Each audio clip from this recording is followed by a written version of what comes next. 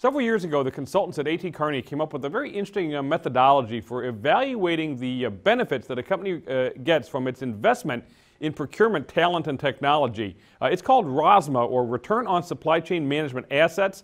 Over the last couple of years, A.T. Kearney has turned this into a very interesting report released in conjunction with the ISM here in the United States and an organization called CPOs in the Commonwealth countries that provides some great insight into the kind of differences that leaders get in terms of their leverage of supply management investment versus the middle of the pack and the laggards. We're very pleased to have here today Joseph Radabaugh from A.T. Kearney. He's coming to us from his home office in Lake Forest, north of Chicago, to talk about the 2015 report, the second such report that's been issued.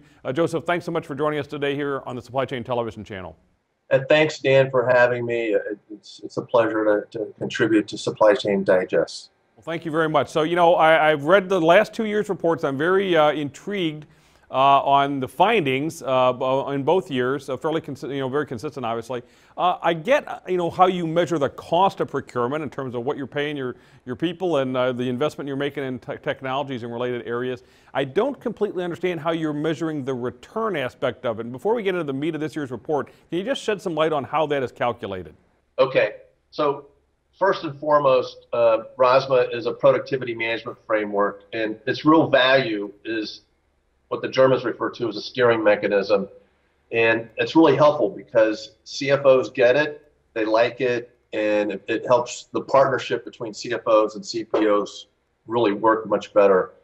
And it's a derivative of the 1926 DuPont Return on Net Assets financial model, which is another reason the CFO community likes it. So we developed it in 2009 with a number of clients and worked together in some pilots to prove it and to shape it, and that's really the origin, and we've been benchmarking it ever since. So, the calculation is highlighted in our white papers, which you can access either through A.T. Kearney or ISM or CPOs.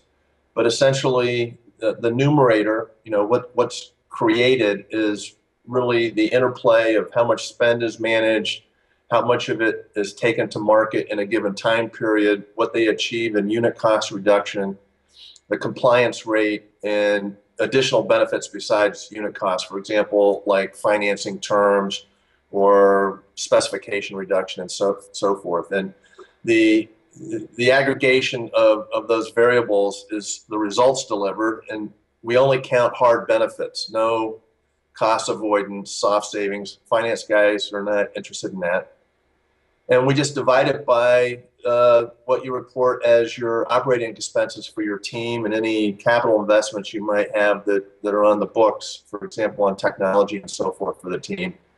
And as a result, you one, get your high-level ROSMA score, but you also have visibility into all those different drivers. Okay, very good. Well, kind of the headline news, if you will, from this year's report, as well as last year's report, is just the remarkable difference in the return the leading companies are getting between the average company and sort of the laggards.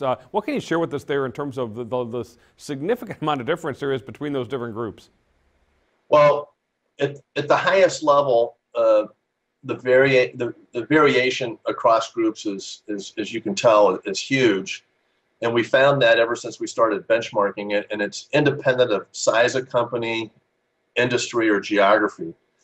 And the headline would be, procurement is not managed like physical supply chain or manufacturing yet. It's lagging in process management skills that those functions have.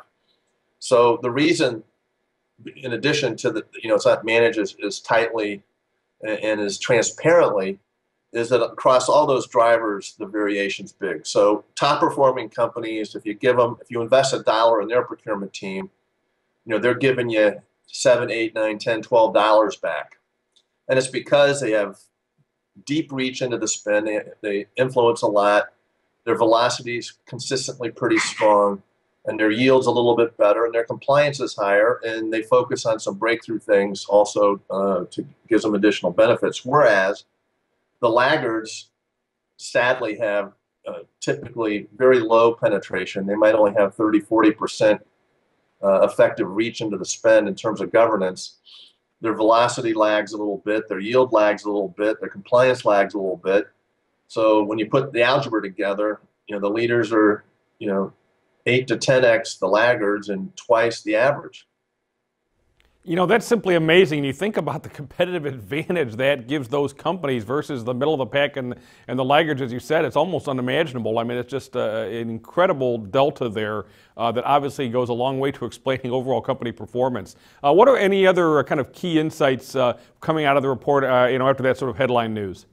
So the leaders can demonstrate breakthrough results, and thankfully, the leaders are growing, right? Over time, we're seeing, that population, their numbers getting a little bigger, their results are even getting a little bit better. We just have to help, the bottom quartile get out of their position, because, they're dilutive. Yeah, very good. Well, that's some good stuff. We'll put a link to our full Supply Chain Digest article reviewing this report. Some great stuff coming out of this RASMA 2015 report, as we've seen before. Joseph, thanks so much for joining me today. Hey, happy to do it, and I hope some of your members find this as an opportunity for their teams to strengthen.